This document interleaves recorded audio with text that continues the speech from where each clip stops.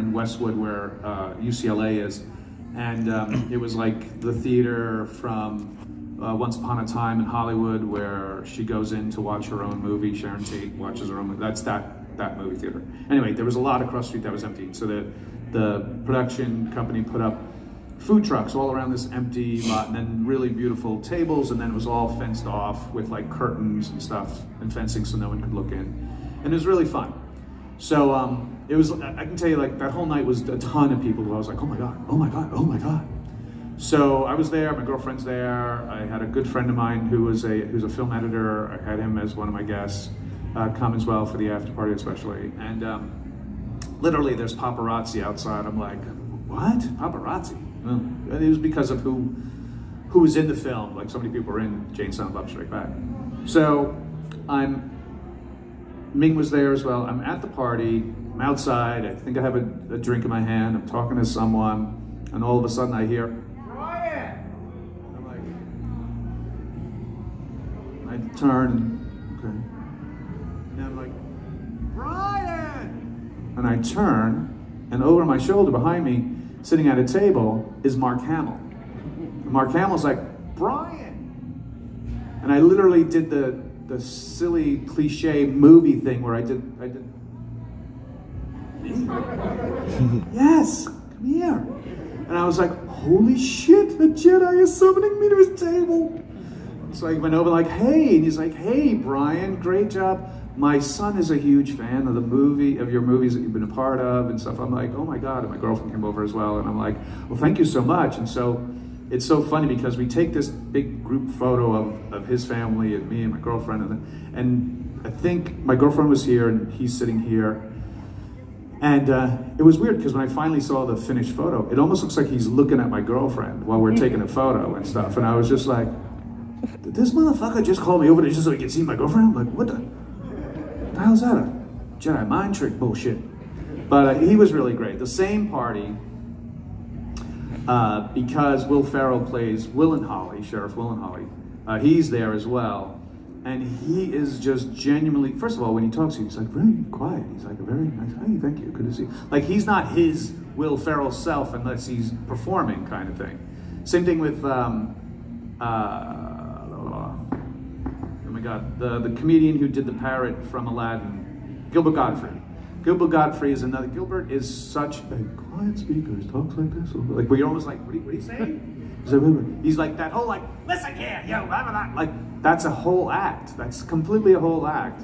Like, even when people do the cameos and stuff, it's him doing that, the parrot. And every once in a while he would break into the Jerry Seinfeld, like, hey, what's up with Comic Con? Is it a con game? Is it a convention? Is it a contagion? What is it, huh?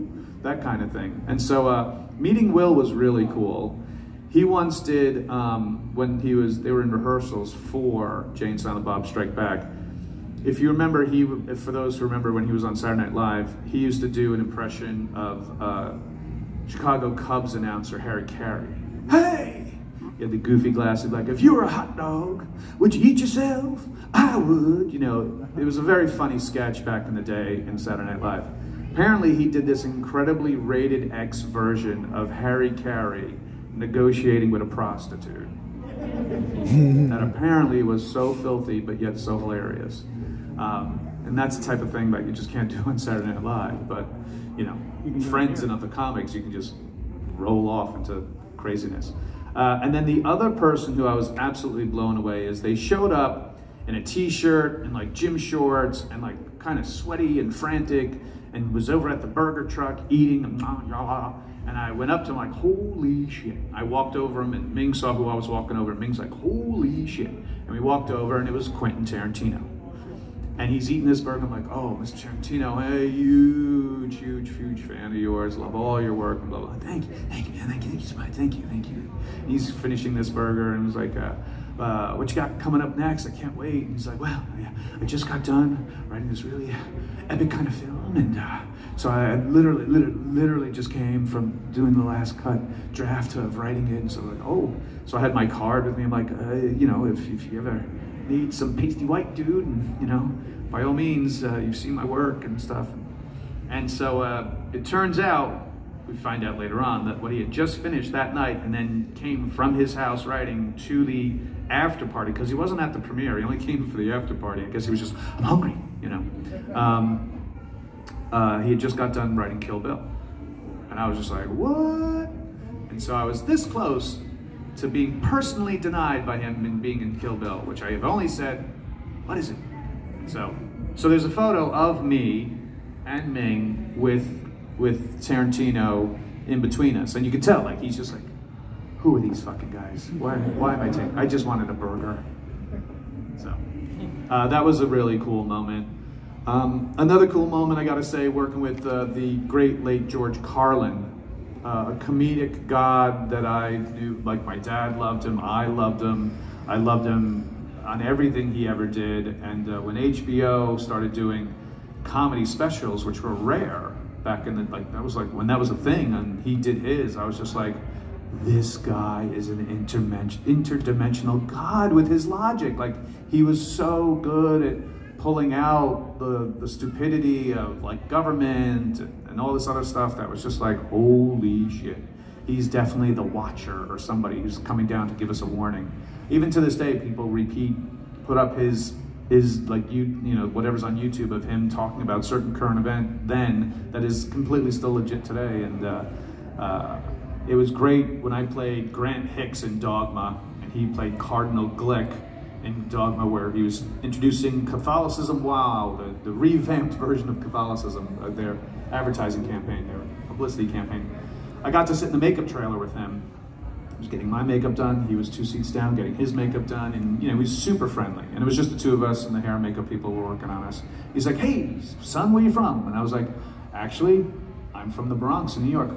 No shit, what part? And I told him what part I lived in. He's like, that's right. I was like, I know, Mr. Carlin. He goes, no, call me George. I'm like, oh my God, thank you. I go, yeah, I lived in the Bronx for the first 10 years of my life, and talked about different neighborhoods. I said my 2 older brothers went to Cardinal Hayes and St. Raymond's, and I went to Holy Family, and he's like, holy shit. And so we were just bullshitting about living in the Bronx, and and how he enjoyed my performance in the Clerks and stuff like that. And I knew that I was going to be working with him. So when we were shooting in Pittsburgh, Pennsylvania, no less. And so when I knew I was going out there, I bought his latest book, which was called Brain Droppings, which are just short thoughts. It's an amazing book if you get a chance to buy it or find it online as an ebook if it's there. So I brought it with me. And so I said, I know this is inappropriate, but in my bag here, I have your copy of Brain Droppings. So he's like, oh, thank you for buying the book. I said, do you mind? He goes, give me the book. And he grabbed a Sharpie and he signed it, from one Bronx boy to another. Much love, George. And so I was like, wow. And then he's like, you want a photo? And at the time, when you get your hair and makeup done, they like to do what's called a continuity photograph, so that you're fully in your costume, and they make you do, just stand like you're being put in front of a lineup. So they make sure that if you work on a separate day in reality, but in the film it's just minutes later, that you look exactly the same, your hair is parted the same way and all this other stuff. So he's like, well, let's take a picture.